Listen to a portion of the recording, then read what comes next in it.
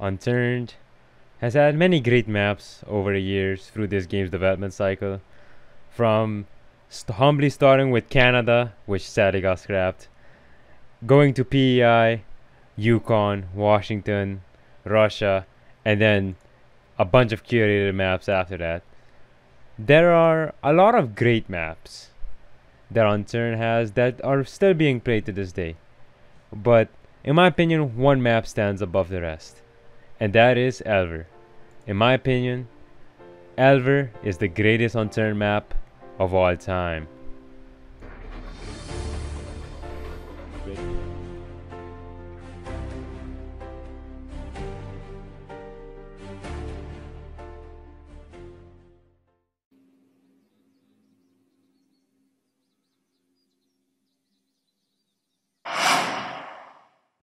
When it comes to Unturned's official and curated maps, a lot of them follow the same repetitive cycle. You spawn in, you loot until you get some decent clothes, meds, food, and of course, decent weapons. And then you just PvP, build your base, and then you just PvP until you're the strongest player on your server. But then what? After that, there's really not much to do in Unturned. Now, Russia, Hawaii, Greece, and a few other maps are notable maps who have kind of overcome this barrier of endgame Unturned by adding quest lines and Easter eggs. These quests, they help extend the endgame of Unturned before the average player gets bored and quits the server.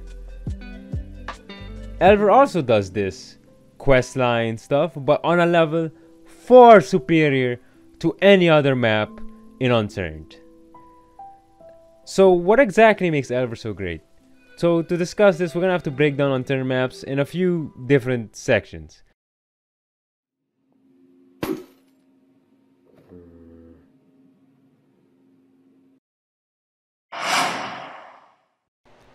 Elver's progression is by far the most unique progression there is in Unturned. You start off by looking for powerful guns and clothes, of course, but you also need to start hunting for crafting materials that are required to make the sacrificial scripture. This involves a lot of the most expensive materials all over the map.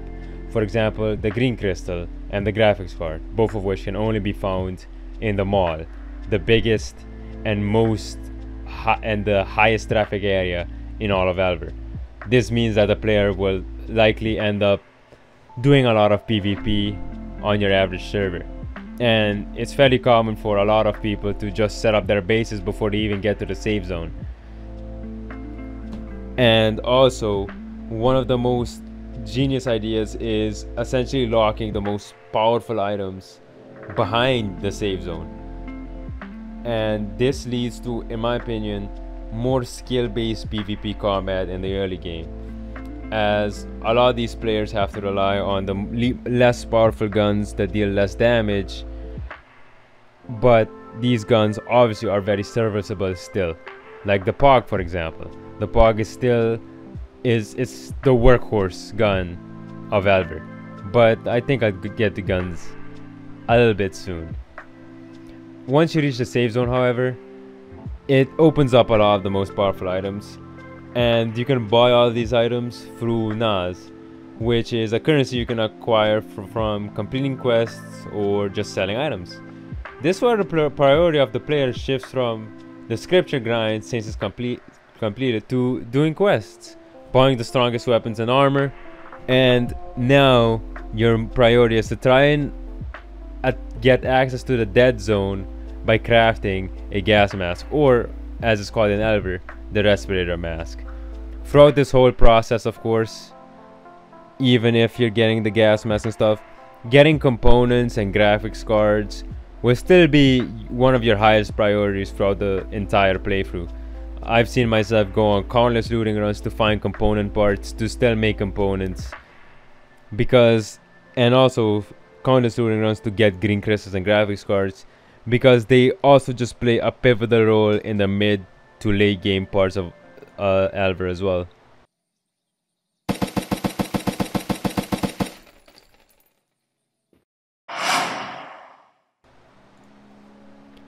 Elver's unique guns and simplified ammo system have made gunplay much more fun and skill focused, and also made it so more guns can be essentially used, and the meta is much more diverse compared to vanilla Unturned. And also compared to the vanilla guns, the Elver PvP guns, even the best ones, have lower fire rate, less damage, and significantly more recoil compared to the regular vanilla guns.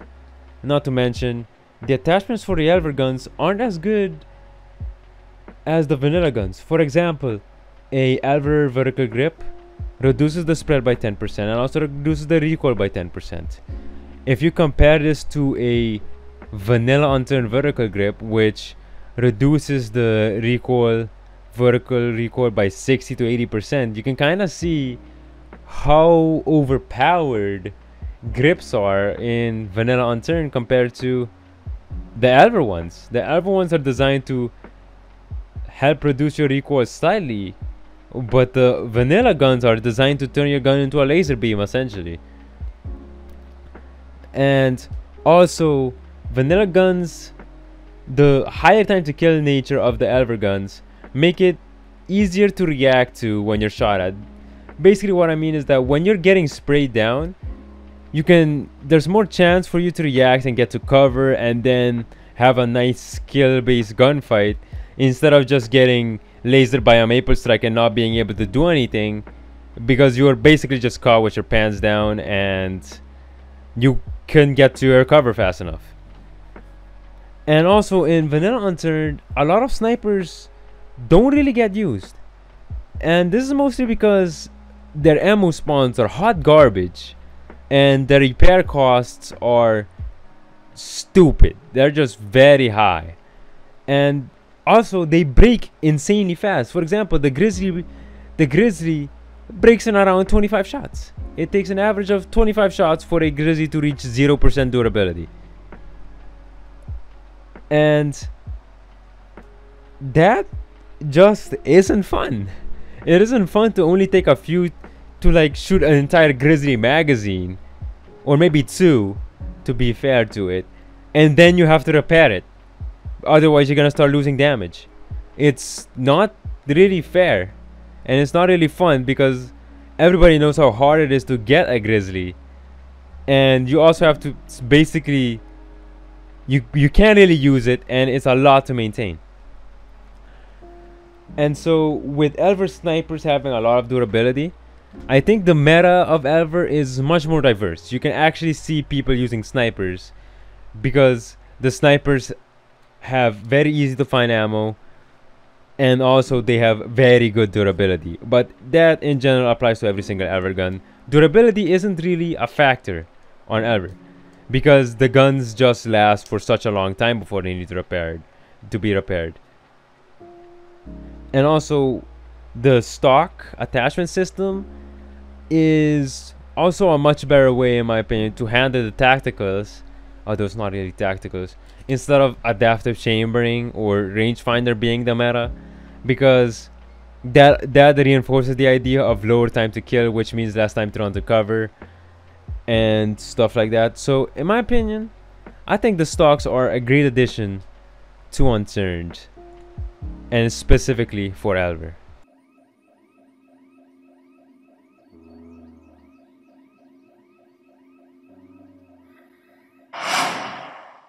Most of Elver's locations are, simply put, useful. You have an incentive to go to these locations for one reason or another. Obviously, some locations are better than others. For example, mall is definitely superior to hospital. But there is still an incentive to go to the hospital because you can find a defibrillator battery. And also, they have quota spawns.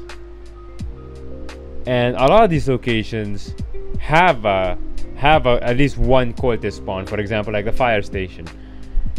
But if we're talking about a location that I feel like is truly useful, I would say Fisherman's Grove and Park. There is no reason to go to Fisherman's Grove unless you're looking for a blue key card, and there's no reason to go to the park unless you're about to tear down the most wanted poster. There's just no reason to go to these locations aside from that. And one thing I love is that the maps, the locations are pretty evenly distributed in terms of loot. I mean, obviously Mall is undoubtedly the best one, but there is a lot of chances you can find a decent gun by just camping at a certain location and just farming it, you know, maybe a less contested location. But by far the best location of this whole map is the Deadzone.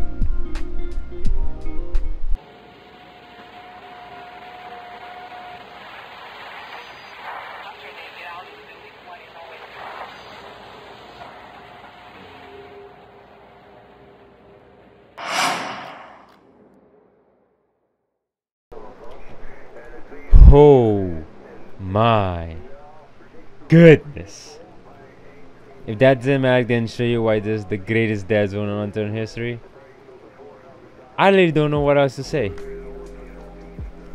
A good amount of your playthrough is literally preparing for this very moment. To enter the Deadzone. To access the best loot this map has to offer. And a lot of it. The barrier of entry is the highest out of any Deadzone I've ever seen, but it is well worth it. Unlike other Deadzones in Unturned, like Russia, Greece, and Hawaii for example, sometimes you can leave those locations and not be satisfied with the loot you've gotten. You'll be like, damn, this Deadzone run was garbage, bro. I really risked all these filters for this? Really? Not even a good gun, not even like a Grizzly at least. But Elver on the other hand, if you get access to the gun room, you're guaranteed to get the strongest assault rifle and the strongest sniper on the map. That's a guarantee, unless someone is kind of in there with you, but that very rarely happens. So the Elver Deadzone has never ever left me disappointed after I finished looting it. It had such great loot. And honestly, I wouldn't even recommend looting the middle part where, you know, the barrier of entry is low, you know, no key cards. I would loot all the locations that require a key card to enter, because that middle part compared to the other ones is just garbage. The amount of loot you can get from looting all the rooms is immense, and it's by far the most satisfying Deadzone ever. And also one of the biggest pluses is how they nailed the sound and just ambient sounds of the Deadzone. Every other Deadzone except Silo 22 and Russia, which did it to a very weak extent, never had the ambient sound, never changed. You don't feel any extra risk. Like the environment just, you know, you don't feel the extra danger you're putting yourself in, because if you die in the Deadzone, you're screwed. That's something that people just never realize. But Elver, the radios, the zombies, for some reason, all of it, you just feel the extra tension in the Deadzone. And honestly, that really makes you feel the risk as well. And in my opinion, that's what really puts the Elver Deadzone above the other ones. The other ones are good, Russia is good, but compared to the Elver Deadzone, they just straight up Elver's in a whole other league compared to any other Deadzone put in Unturned.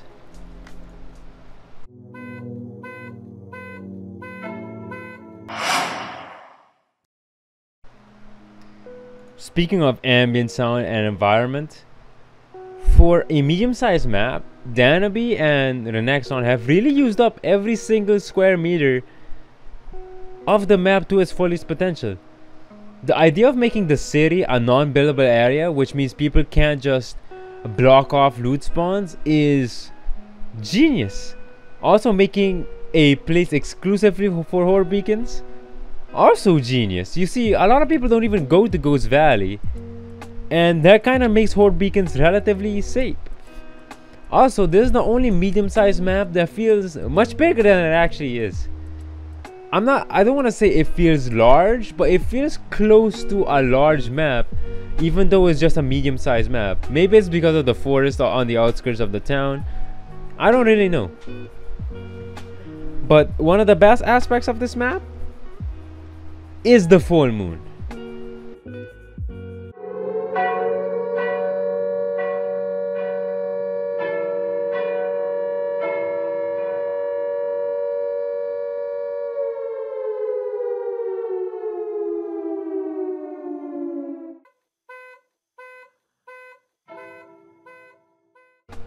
Just like the Deadzone, you can feel the tension and risk rise because the zombies are now stronger. Not to mention the amazing sirens, the cars just beeping.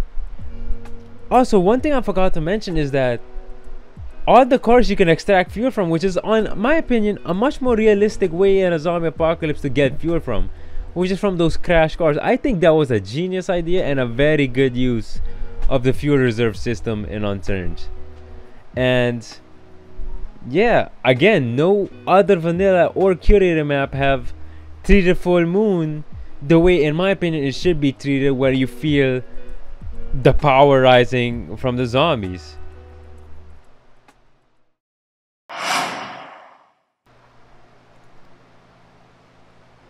The base building in Elver carries over a lot of aspects from vanilla Unturned with a few key changes.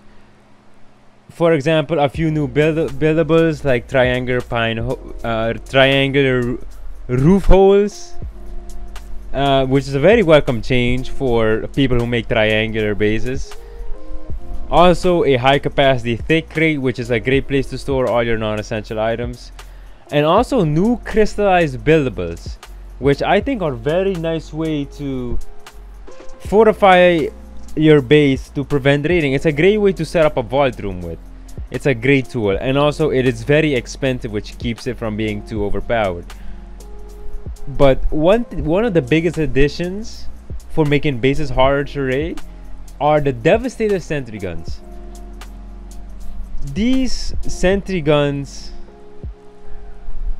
are the first true sentry guns on Unturned. When sentries were first added, they were intended to serve as a offline method to defend your base.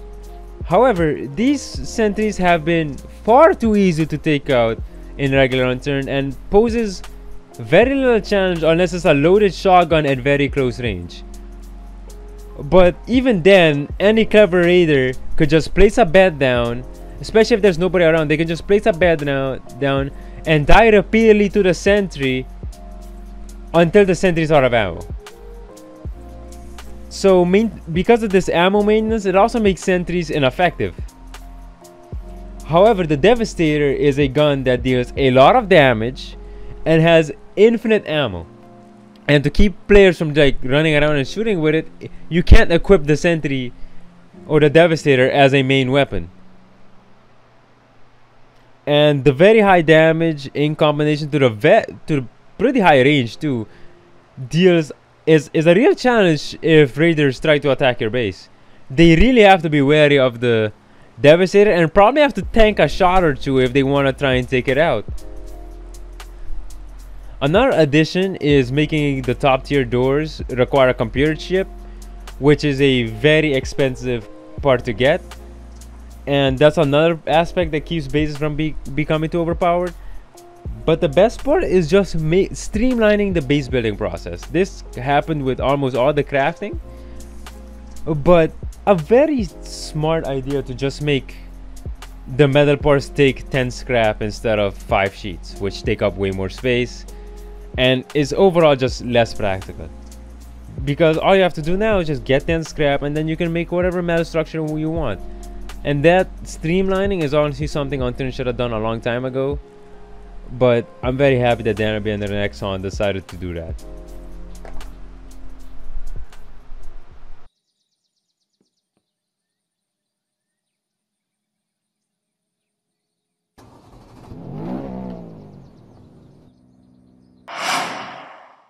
One thing that I almost forgot to talk about while writing this script is the vehicles.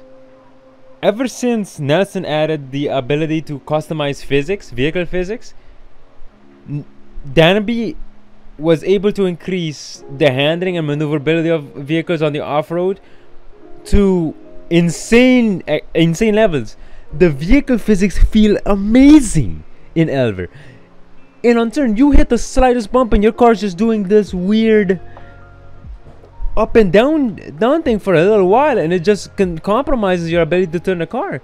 And off-roading most of the time is just off limits. What's the point?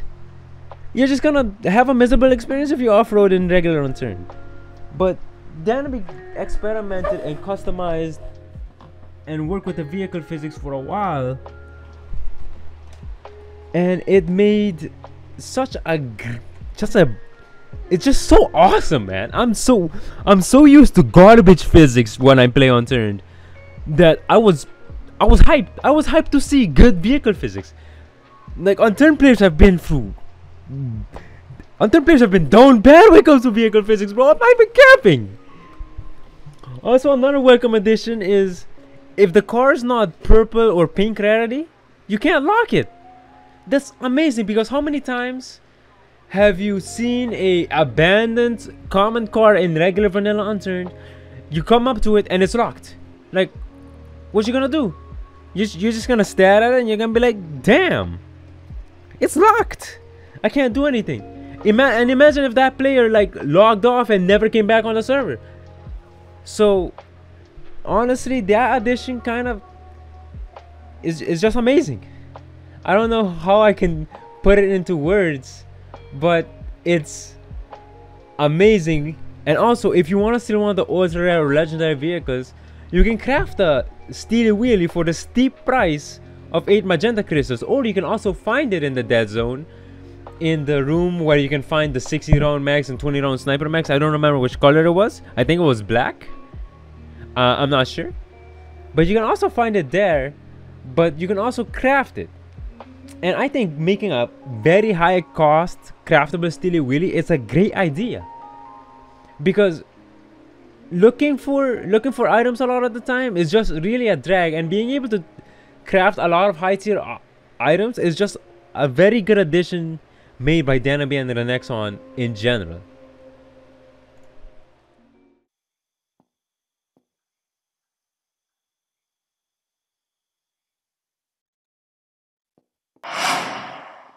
Elver's, when it first launched, was initially a bit unbalanced. There were a lot of teleporters. You needed to sacrifice a horde beacon to gain access to the safe zone, and some locations like dorms was completely useless back in the day when it first came out. I personally had the privilege of playing with Danaby 2 and the Nexon and his crew, thanks Somebodyonearth. And we played on a vanilla server when it was first released. And after doing a bunch of PvP, Danaby realized that some aspects of the map were simply overpowered. A lot of people, when they kill you in mod, they would take your stuff and run towards the mod teleporter and teleport away with your loot, and you can't do anything about it. Not to mention, the floating island was much higher up than it is now, and it was in the middle of the map because this was on top of mall. That made it so some people can just use binoculars in a squad. They use binoculars and they call out positions of where enemies are, and they can just, you know, go to town and get a bunch of kills and just dominate the server. And also another style a lot of teams ran, and it happened to us, is that they would parachute off using the broken version of the military parachute, which reduced falling speed by like 95% or something completely ridiculous like that, where you can literally just glide across the whole map. It was completely broken. Not to mention there was a glitch, or a exploit I should say, that players could exploit to get an infinite money supply. I've never seen the glitch in action, but it was quickly patched by Danaby. So over the coming weeks after launch, most of the teleportations were removed. The floating island was lowered and moved to where the farm is, and the fall speed reduction of parachutes and balloons were reduced to be a bit more balanced, so you can't glide all the way across the map. And also doors became useful with their unique rooms and keys that you needed to open them. And of course, the quest line and the Easter egg. Oh my god, the Easter egg. We're finished.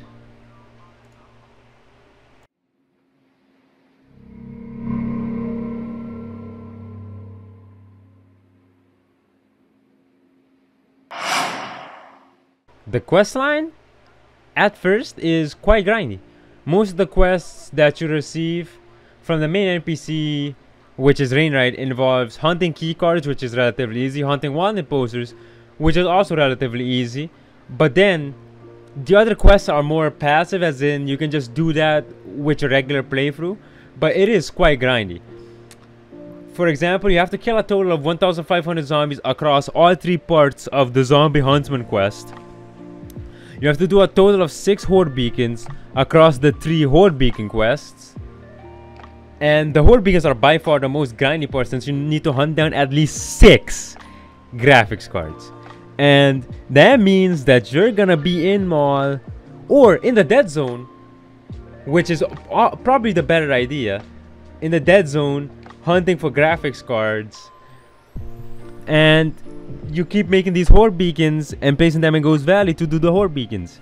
The best way to do the Horde Beacons in Ghost Valley, if you don't want to waste a lot of ammo and just want a more stress-free experience, is to just put a few of those Devastator sentries down.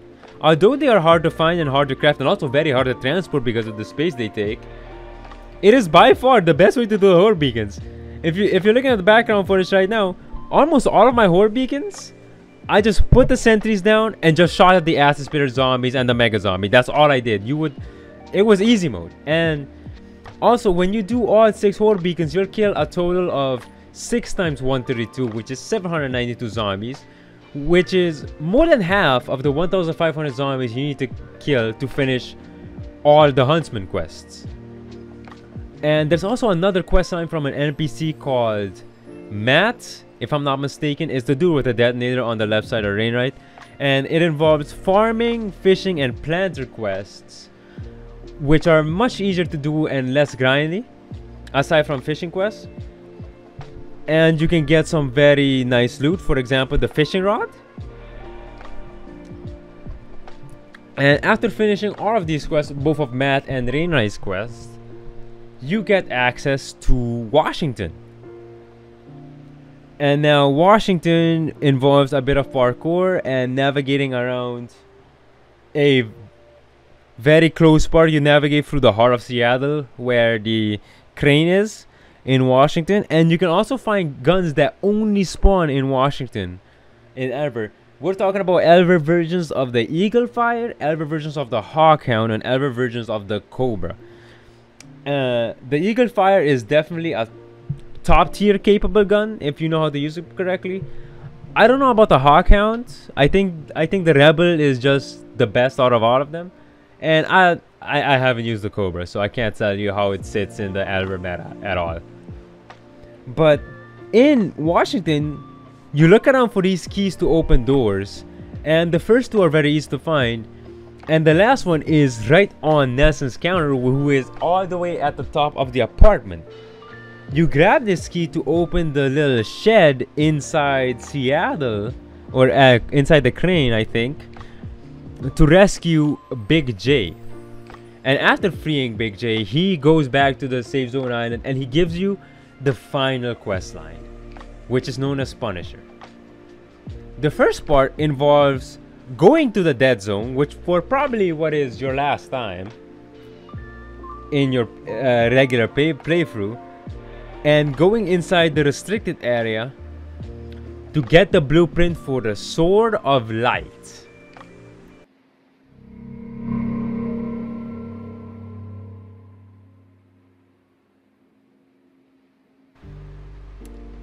And after you're done with that, you craft the Sword of Light with a cyan crystal, the energized staff, which is simply a staff plus a green crystal, and a golden swordfish, which is simply a swordfish and a magenta crystal, and you make the Sword of Light.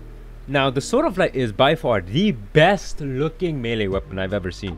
It is very cool looking, and I really love that dematerializing effect that it has. It's honestly one of the best quest rewards I've ever seen, because it's just a very sexy looking gun. It's a very, I mean, not gun, sword. It's just look at this, man. Like, you can't tell me this doesn't look amazing. And after that, you begin part 2 of the Punisher quest, which is simply being able to rename your sword. It's really nothing else aside from that. You can choose to keep the Sword of Light name, or you can choose from a multitude of names that are given to you. I personally chose Staff Mark II because I used the staff for basically my entire playthrough. And then the real stuff starts.